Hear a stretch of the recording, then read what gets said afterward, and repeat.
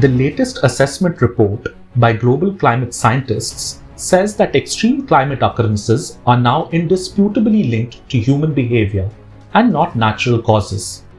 It adds that some of these climate change phenomena might be irreversible.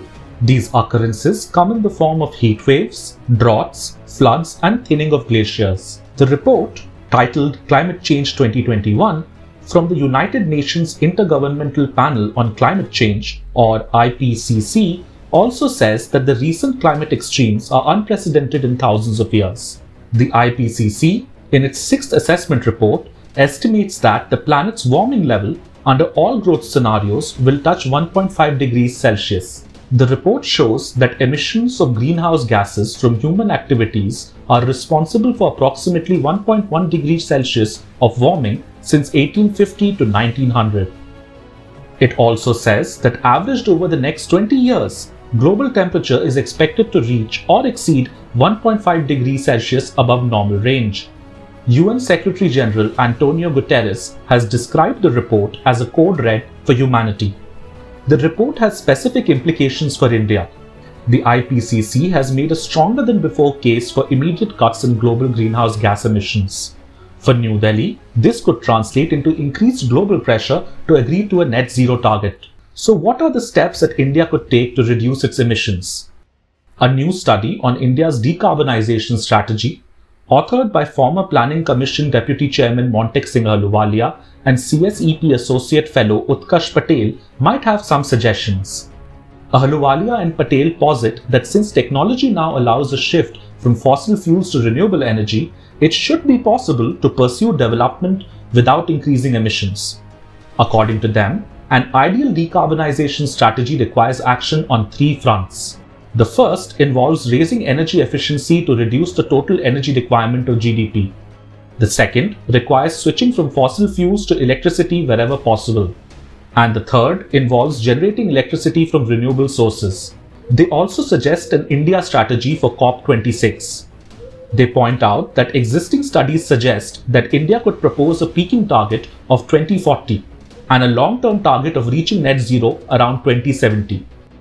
India could also propose peaking of thermal capacity before 2030 and subsequent reduction to some fraction of its peak level by 2040. However, these commitments should be conditional on global commitments to provide long-term finance for covering a substantial portion of the $150 billion per year additional investment needed in the energy sector in India. We also have Business Standards Jyoti Mukul with us to delve deeper into the matter of what the government needs to do going ahead. Indian government first needs to set a target for the country of being carbon neutral. Now, globally, companies and countries have announced 2030, largely they have announced 2030 as their target. And as the report mentioned, the threat of warming by 1.5 degrees centigrade is by 2040. So 2030 seems to be a good deadline, in the sense that a decade earlier you should be carbon neutral. Now, by the way, carbon neutral does not mean that you are reducing your carbon footprint. You are basically, not increasing your carbon footprint. So therefore, you will have 1 decade more to actually try and reduce your carbon footprint. So therefore 2030 appears to be a good deadline for everyone to follow, and I believe the Prime Minister had also mentioned some time back that India would be carbon neutral, but officially there is no deadline yet for India, because it has to convince its industry, it has to come up with policies. Now, from generally speaking, government may not need to invest anything to be carbon neutral by 2030.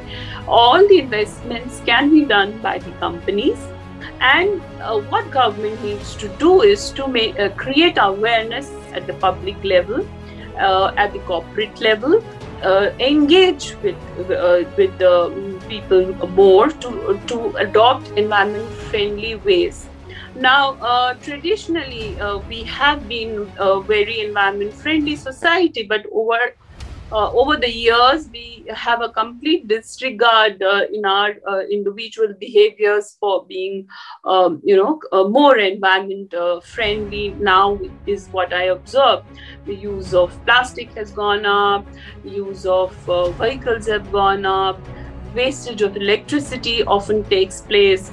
So those are the kind of awareness programs which the government can do. One. Second, it needs to incentivize industries that are the companies which have announced 2030 as their deadline. So if Tata Power has announced 2030 or Reliance has announced 2030, then there should be some incentive for these corporates, because they are moving to that 2030. So first you decide a national target, then you target deadline, then you incentivize the industry, and then you create awareness simultaneously. So broadly speaking, you can leave everything to the industry to do. All you have to do is to incentivize through a small tax cut or any other scheme which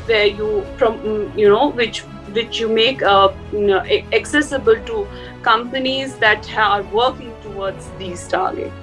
And at the other end, you spend some advertising money or some outreach programs on being environment friendly. The other thing which the Indian government needs to do is tighten its environment norms. Clearly, we are one step away from falling off the cliff. All available data, science, and knowledge are pointing towards the same conclusion. The time for action is now. India too will have to do its bit. However, only time will tell if the country will be able to strike a balance between its development goals, climate justice, and emission reduction.